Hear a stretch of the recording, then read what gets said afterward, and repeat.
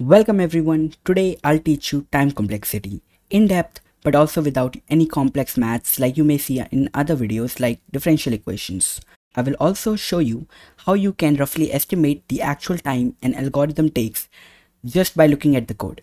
First of all, what is an algorithm? It is a piece of code a programmer writes but don't want to explain, so he calls it an algorithm. So you have written an algorithm. Now how do you know if it is fast or slow? Well, fundamentally what it depends on is the number of CPU cycles it takes, the memory accesses, the IO and all that crap that we can't measure without actually running the code and having a bunch of tooling around it. But we don't want an analysis that is accurate down to the nanosecond. We just want a general idea of how fast or slow our code is. A rough estimate to see that is to see how many statements it will execute. Now, not every statement takes the same CPU cycles. Each of them are made of different number of assembly instructions and have hidden costs like cache misses. But we can assume they are fairly equal. And now we can count how many instructions are performed. Let's count the number of instructions for this accumulation function which sums up an array. Because of the loop, there are n plus k instructions where k is 3 or 4. Okay, so now we know how many instructions it takes and it mostly depends upon n. Let's say n is pretty big like 100,000. In that case, k is negligible and so the number of operations it takes is in order of n. And that, ladies and gentlemen, is its time complexity, big O of n, big O being the notation. Now, if I had written similar code, but this time with multiplication, this also takes n plus k instructions, and so with big N, k becomes negligible and our time complexity is again big O of n. However, in practice, this code is actually slower than our previous code, and the reason is that multiplication operation is slower than addition. Let's say addition takes 4 CPU cycles and multiplication takes 8 CPU cycles. Then you can see that addition code will be approximately 2 times as fast as the multiplication one. So you might ask, why don't we have that in our time complexity? Like for addition, we say big O of time to add multiplied by n, and for the second, big O of time to multiply multiplied by n. And the reason is, if you make n big enough, this difference will become negligible. And when does that happen? That's right, at infinity. 2 times infinity is still infinity. And that's why we call this asymptotic time complexity. It tells us the time when the size of our input reaches infinity, and when the input reaches infinity, it becomes the bottleneck and every constant time operation essentially becomes the same because all of them are negligible in front of the bottleneck.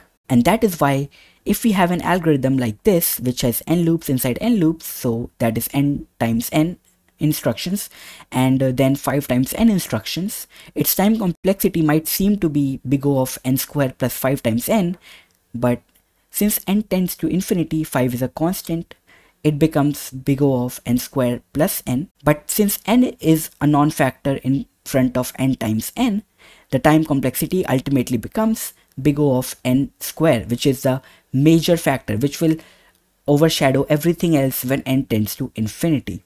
Now you might be thinking, I never have infinite data, so why is it useful? And the reason is, we often have millions of data points. And when you run an n square and an n algorithm on million data points, the time difference between them is massive. The time complexity starts to matter a lot. Let me show you how you can calculate how much physical time this will take without running the code. So a normal modern computer can do about 10 to the power 8 or 1e8 operations in 1 second. It is a rough estimate, but it is very useful for online judges like Codeforces, AtCoder, LeetCode, CodeChef, and also your computer.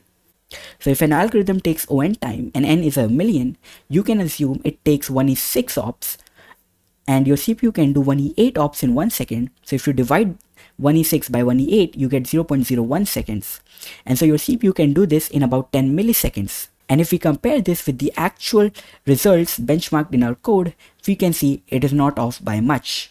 Now, since constant factor difference like addition and multiplication is not totally vanished in scale of millions, you can still consider them. And as you can see, this does play a role, and multiply code is much slower, but not that much.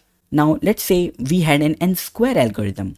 How long will that take? If n is a million, n square is 10 to the power 12, and if you divide it by 10 to the power 8, you get 10 to the power 4 seconds, that is about 2.7 hours. You can run it for yourself and see how close the estimate is.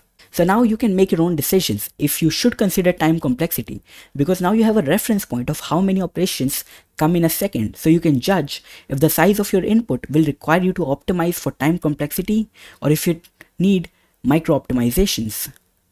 This graph shows how fast the different time complexity grows, and as you can see, we have log n, then n log n, and then n squared is much bigger, and n factorial is just crazy. Now let's take some common scenarios and algorithms and see their time complexity, after which you will be able to figure out the time complexity of pretty much every code you will encounter. No calculus required. But before that, please make sure to subscribe. If you're still watching, you're probably finding it useful. So for this code, we have n square, as we already discussed, due to n times n operations. Similarly, for this, we have n times n, so n cube. Now, for the next example, let me first of all tell you some basic maths. If you divide a number n by 2 repeatedly, how many steps will it take to make it 1? Let's try with 33. 33 divided by 2 is 16, divided by 2 is 8, divided by 2 is 4, divided by 2 is 2, and divided by 2 is 1. So it took 5 steps, which is log 33 to the base 2. Now why does log come in the picture?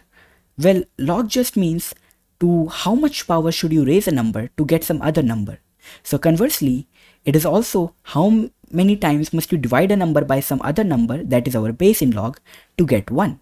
And so we get log base 2 here. Now using this, we can conclude that binary search, which first considers the entire array, then half of that, then half of that, then half of that, until we reach one element, to have log n time complexity, because that is log n steps, and every step is a constant time operation. Similarly, we can find time complexity of merge sort. If we graphically draw the merge sort process, as you can see, the depth is log n, because it keeps going as long as n can be broken down into 2 parts. And at every level, we do order of n computations, that is the merging. So total is the area of this rectangle, n times log n. Now let us consider this divide and conquer algorithm. Here we first do n operations, then n by 2, then n by 8, and so on. Now as you can see, there are only log n terms, and every term is less than or equal to n.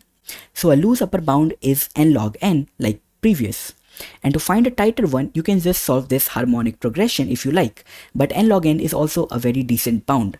So with this, hopefully now you have a proper understanding of time complexity and how you can do the analysis of 99% of the cases without calculus or some master theorem or something like that. And also, hope you can make your own decisions whether you should optimize for time complexity or constant time optimizations. And with that, bye.